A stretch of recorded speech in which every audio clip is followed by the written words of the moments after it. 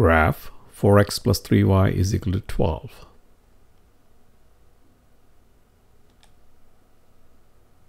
So we are asked to draw the graph for 4x plus 3y is equal to 12. We see that it is a straight line. There is no x to the power of 2 term in it.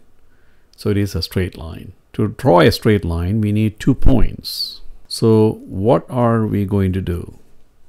What we can do is, since we are given the equation, we look for the x and y intercepts. What is the x-intercept? Where the graph touches the x-axis. What is the y-intercept? The point where the graph touches the y-axis. So if you know the x and y-intercept points, then we can join those two and extend it and get the line. Is it a straight line? Yes. Where does the line touch the x-axis? On the x-axis. On the x-axis, what do we know? On the x-axis, y is equal to 0. On the x-axis, y is equal to 0. So set y equal to 0 and solve for x. When you put y is equal to 0, so 3y go to 0. So you get 4x equals 12. Divide both sides by 4 and you get x equals 3. So what is the ordered pair? What is the ordered pair? 3, 0. So this point is 3, 0. 3, 0. So we have one of the points. Now we need one more and we are done, because to draw a straight line we only need 2 points. This is our blue point. Now let's get the red point. What is the red point? It is the point where the graph touches the y-axis. On the y-axis, what do we know?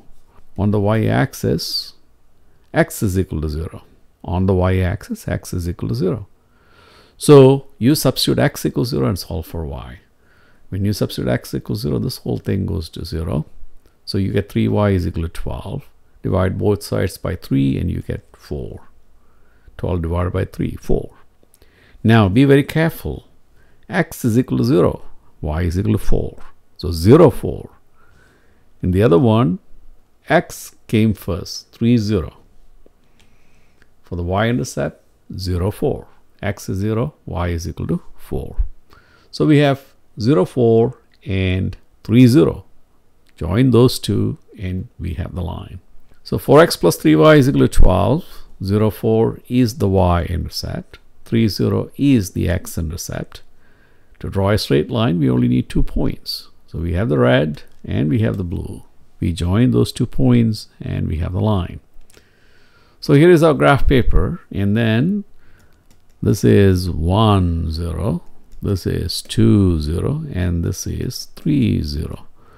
All right, so here is our point 3, 0.